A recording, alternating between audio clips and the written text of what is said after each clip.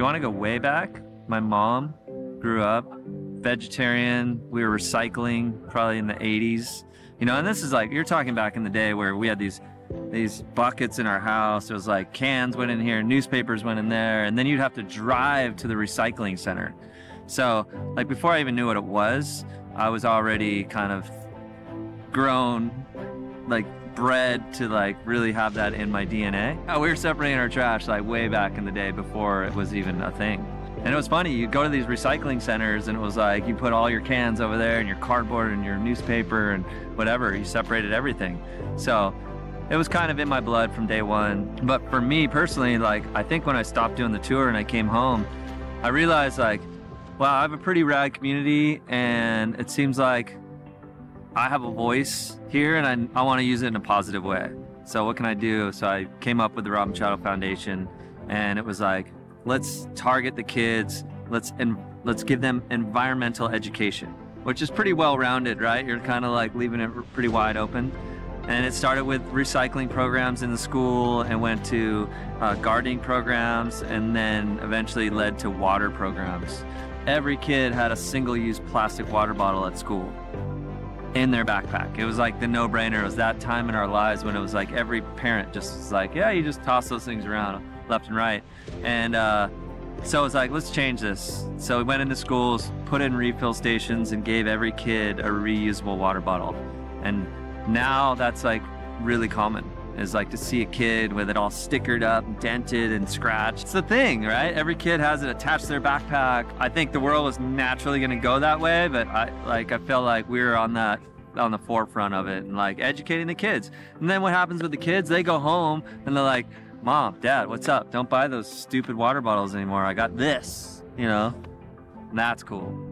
We're lucky these days. We got the big blue trash can that lets like all recyclables go in there. But I still think there's like the stage before it goes into that trash can, you know, like breaking down your cardboard boxes, really cleaning out like plastic containers and like getting them to a right place where they can be recycled.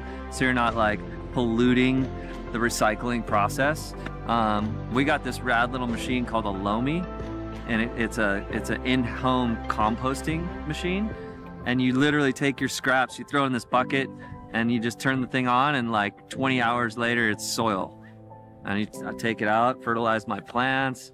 So it's rad. Like everything at home, we're trying to reduce the amount of plastic that's going into our house, and really just everything that's coming in, it's getting put in the right places before it goes out. My name is Wes Carter, and I'm the president and third-generation leader of Atlantic Packaging, a company founded by my grandfather in 1946. I'm also a husband and the father of 8-year-old twins and a lifelong surfer, traveler, and outdoorsman. And I've seen firsthand the devastation caused by plastic pollution in our oceans, lakes, and rivers. Today, Atlantic is the largest privately held packaging company in North America, and we support companies in almost every manufacturing vertical, which gives us the unique ability to use our influence to help the supply chain transition away from problematic packaging that threatens our global waters. A New Earth Project is a coalition of outdoor enthusiasts, industry-leading brands, and innovative packaging suppliers, all working together to solve these problems. Because it's about all of us, it has to be. Please join us on our journey to a new Earth.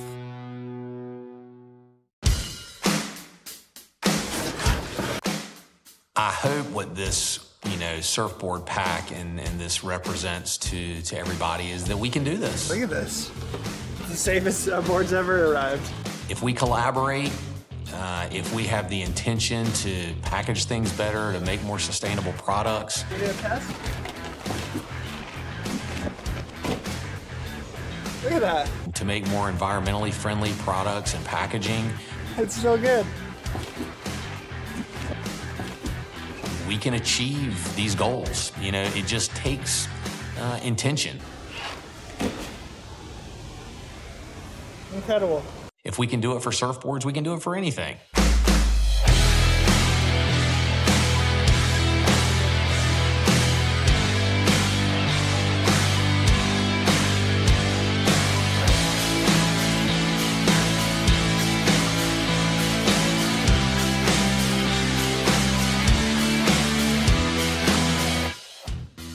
We're at Bonsai Pipeline at the quarterfinals on one epic day. The weather's beautiful, the surf is amazing, and you can't beat the view. So yeah, everything's well with the world.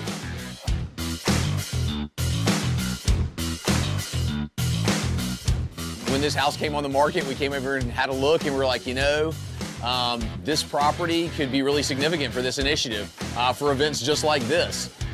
When we were evaluating it, it was like, you know, that never goes out of style.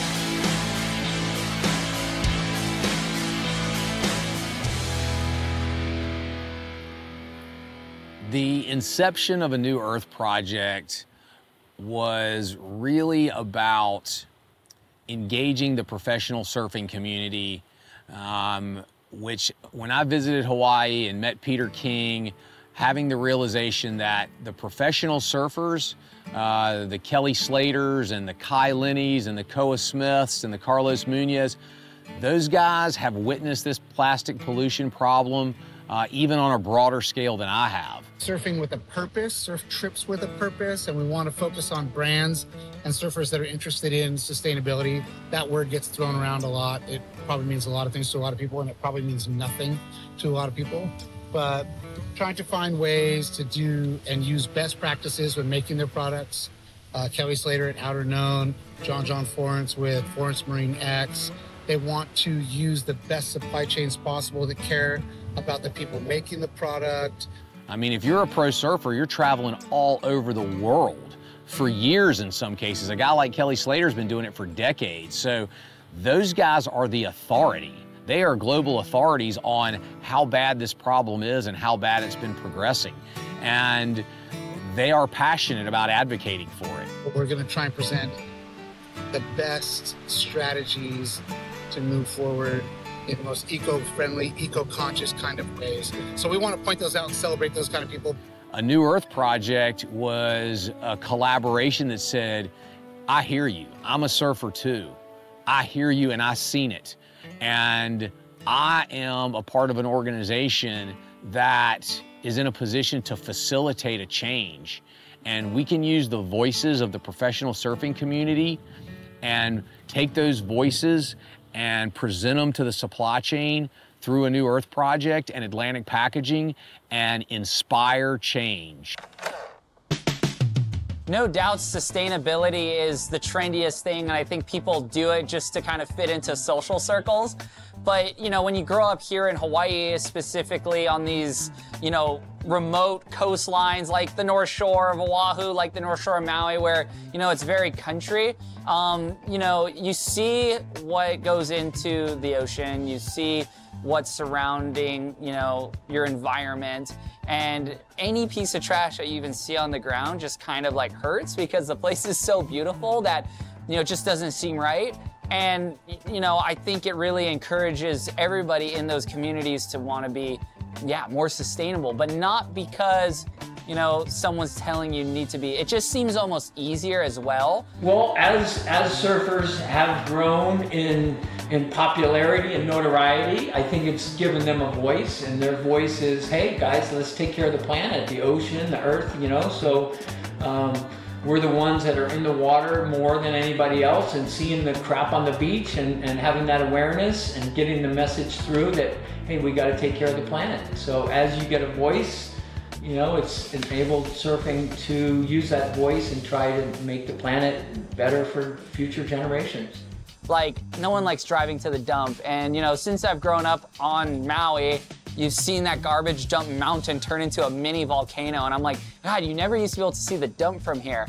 And, you know, what if those pieces of, you know, trash, the packaging that we get, just turned into soil? So I think there's just a long path to get people on the right thing. But if you can create sort of a product, sort of an idea that is better than the conventional thing, there's no reason why something sustainable wouldn't be easier and more convenient, better all the way around. And in that case, that's when you're gonna pique everyone's interest. to be right here, front row at Pipeline, at the Billabong Pro is just surreal. And we've got a great crowd of people here, a bunch of normal Joes like me, and then, you know, some really, really prolific people in surfing like Buzzy Kerbach shows up, and Seth Moniz's father is here, and we just watched Seth win his heat. That was really exciting.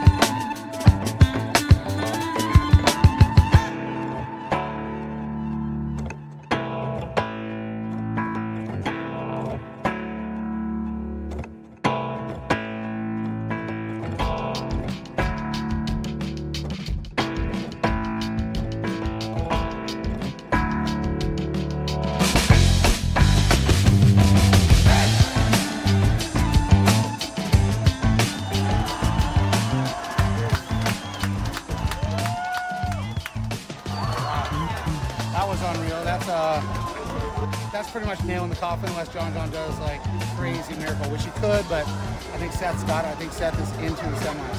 Where's that? Hey! Who's that guy John out there, DJ Speed? Some other guy. Unreal surfing, huh? Thank you.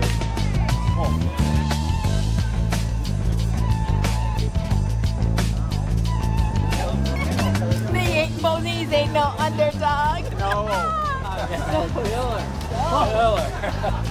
How's your heart, okay? The Hawaiian community, you're always inviting your neighborhood kids, other families.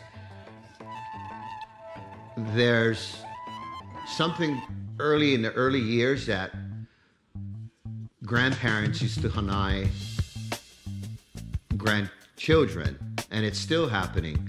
Well, now, even more so in a community, the kids would come over to our house and they become family. It's family. And you end up adopting, the word is hanai, all these kids. And it was done back in a time where no legal documents needed, where the child would be brought up with the auntie, the uncle.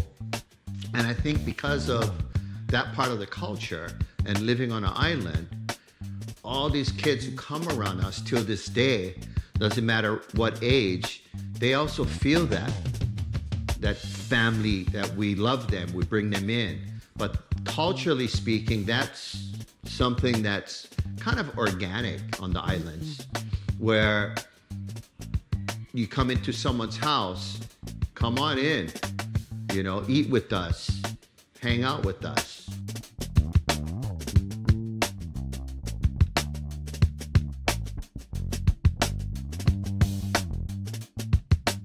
Carlos Munoz is here. It's been wild. Koa Smith's here.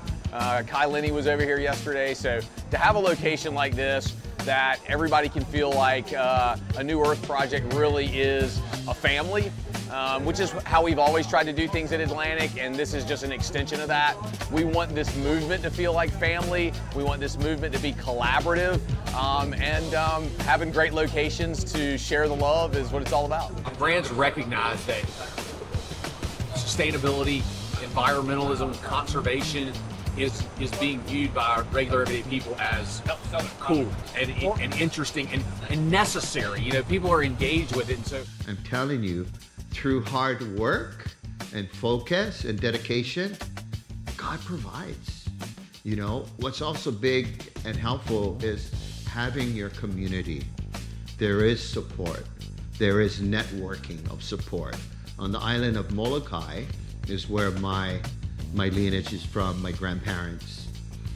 Till this day, there's a lot of locals there that do the bartering exchanges. You got hunters, you got the fishermen, and you have the farmers. And they feed off of each other. It's still happening there on that island. The one thing we are going to do is we are going to be the most sustainable industry in the history of industries. The surfing world, the surfing industry is going to be the beacon for everyone else to look towards. It will be the light. And we want this house to be a place where those collaborations can happen. And it's remarkable to me. The reality is, the very first time I came to Hawaii for this initiative was exactly 1 year ago. And 12 short months later, this is what we have. You know, we're here at the Billabong Pro with influential people from throughout this industry, young people, people that have been around a while, the veterans, and they're all here stoked to be watching this contest, but also talking about what can we do together to really transform the way that we view products and packaging, specifically in surf, with the greater mission of inspiring the greater supply chain. We want surfing to be the thing that everyone looks towards and go, look what they did in the surf industry, look what they did. If the surf industry can do it, the greater outdoor industry can do it. And if the greater outdoor industry can do it and tell beautiful stories about that transition away from problematic packaging and products to sustainable packaging and products, if the outdoor industry can do it, the rest of the world can do it too. And so that is why we're here, and we're super stoked, and again, you can't beat it. Best view in sports.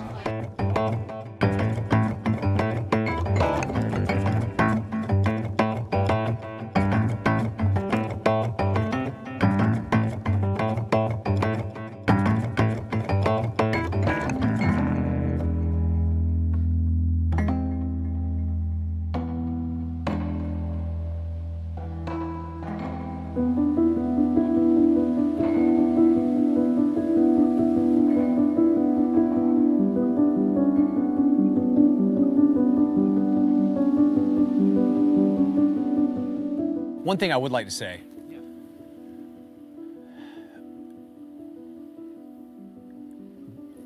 we had one of the silver linings of the last 2 years where everyone was at home for 2 years and we were in an evolution of technology and e-commerce where you could virtually order anything and have it delivered to your house.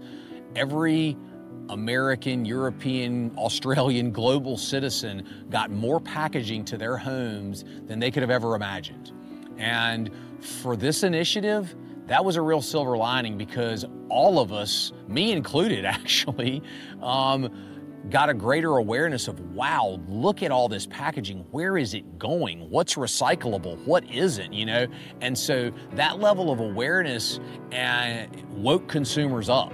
It was an awakening. And I think one of the really amazing thing is the consumer products companies, all these organizations that are making all these products that all of us buy every day, they get it. They are waking up to the fact that everybody else is asking these questions. And packaging today has become a brand attribute. Consumers are, by and large, judging brands ethically when they see their packaging. I think we're moving to a place where companies, if they don't move to a sustainable platform, will suffer financially. And so the power really is in the people. You know, the people demanding these products, that's what shifts the supply chain. And what I have seen over the last few months in particular is the consumer products companies see it and they're excited about it. They're ready to make these investments and they're coming to companies like Atlantic and saying, we want to do this and we want to do it on a grand scale. Companies are making major investments to be more sustainable in everything that they do. And they're making those commitments quickly because they understand that the consumers, you and me, are going to reward them. And that momentum can make this change happen quickly. And a New Earth project, I want this to be a catalyst for that. I want this to be the billboard, the messaging that says,